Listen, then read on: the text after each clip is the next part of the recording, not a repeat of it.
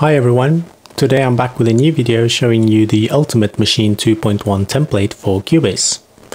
I've been quite busy for a while, so I haven't been able to upload any video, but I've always tried to respond to the comments in the videos. I really appreciate that people are watching my videos, so I always try to respond whenever I can. Now in the previous videos I have shown you how you can load Maschine 2.1 in Cubase without getting that awful MIDI feedback loop. I've also shown you how you can load up multiple kits. As you can see, I have done here, I have 15 kits.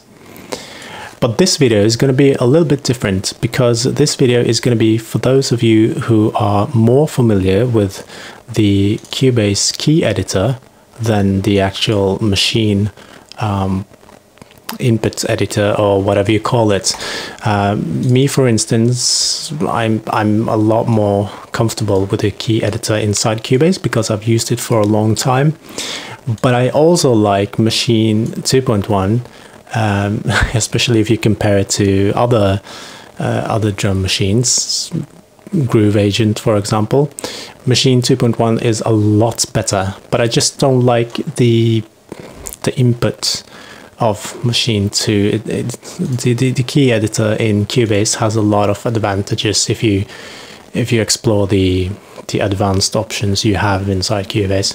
So this video is going to be for those of you who are familiar with the key editor in Cubase and want to use the key editor even when you're using Maschine 2. Now, usually if you want to record something inside Cubase with Maschine, you would make a MIDI track and you would hit the record button and you would just input whatever you want on the Maschine hardware.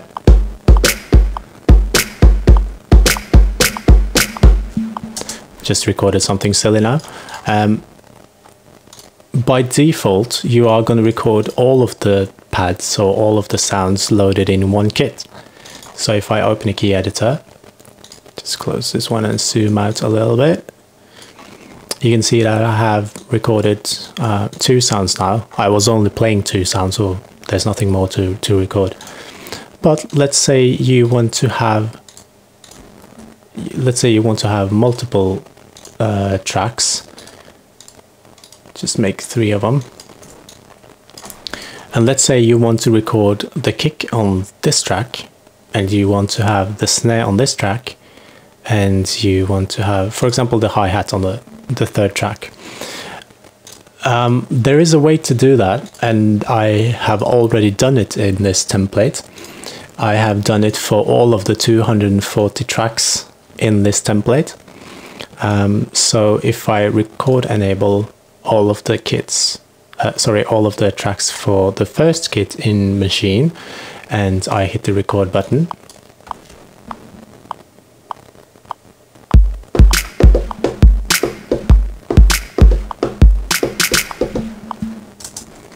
you can see that it records separately. So if I open the MIDI on the first track, it should be the kick drum.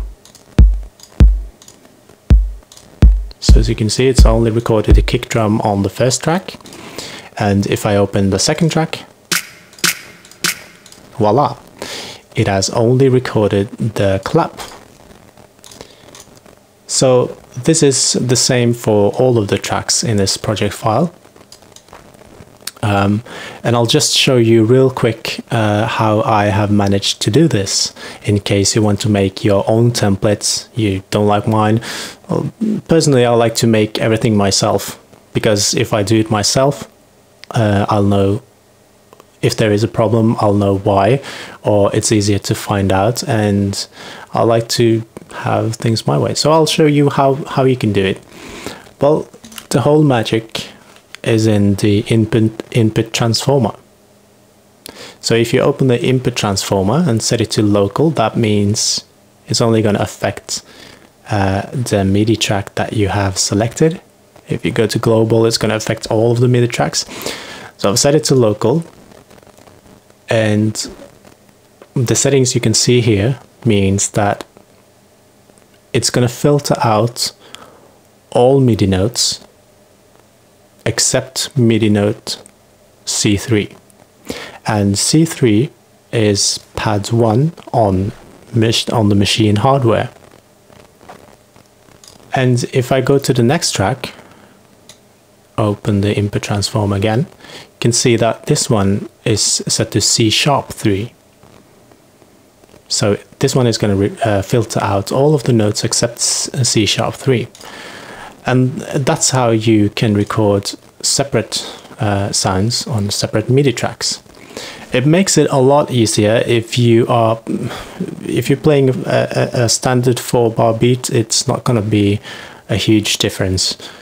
But if you are playing something really advanced and you want to just edit, let's say you have just like a crazy hi-hat going on, and you want to only edit the hi-hat, it would be a little bit difficult if you had 16 notes inside a key editor. Just try to illustrate while I'm talking now. Let's say your key editor looks like this. It's like notes all over, and you just want to edit the hi-hat. Well, first of all, you have to find the hi-hat. You have to select just the hi-hat and then do whatever you want with it. At least to me, that is a bit inconvenient. So this method is a lot easier if you want to have a template that will speed up your creativity while you're recording. I'm going to make the Cubase template available as a download in the description below the video. I'm also going to make the Maschine projects file available as a download. If you download it, I would of course appreciate it if you subscribe to the channel or at least rate or comment.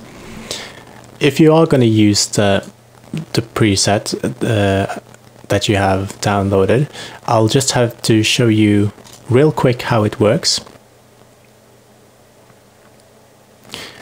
So of course, if you want to import any sounds, click on a kit, you click on a sound, you can drag and drop, or you can use the browser option if you would like to use that. I personally don't, so I'm going to close it. But there is one really important thing that you have to remember, and that is when you are going to record, well, first of all, record on your tracks, whichever you want to record on, and then you have to select the last kit in Maschine, the one called MIDI, because as I have explained in the previous videos, this track is going to make you able to record in MIDI inside Cubase. So if you select, let's say you want to record on kit 14, you should never select kit 14 when you're going to record. Select MIDI instead, and then go down to number 14 in Cubase, this one, record arm it, and then record whatever you want. So it's just really important that I say that now, because I know people are probably gonna forget it. I forget it sometimes, so please remember to have MIDI selected, and then you'll be fine. So that's it for the video. If you have any questions, just leave it in the comments. And if you have any video requests, I would love to hear them. I always assume that you have Googled your problem, if there is one, and searched YouTube for a solution. If you've done all that, then please make a comment about it and I'll see what I can do. I can do videos about basically anything Cubase or Native Instruments related. And until then, have a great time. Please subscribe, comment, or rate a video. Until next time, have a great day. Bye.